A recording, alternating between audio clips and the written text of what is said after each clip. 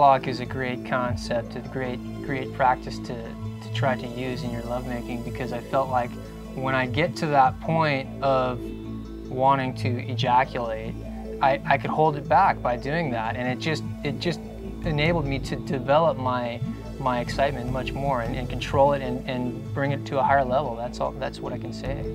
When I used the Power Lock, I felt myself having multiple orgasms, so I could feel the possibility of it happening more, and I just could feel it a little bit happening, and I'm excited to explore that. Yeah. I was amazed at how the energy moves through my body, like doing the Power Lock and then bringing that energy up through my chakras and in and out it happened faster and more.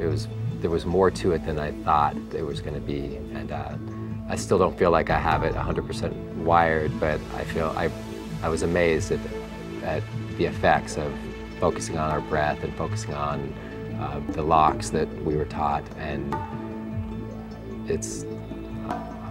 I'm blown away by the effects of it.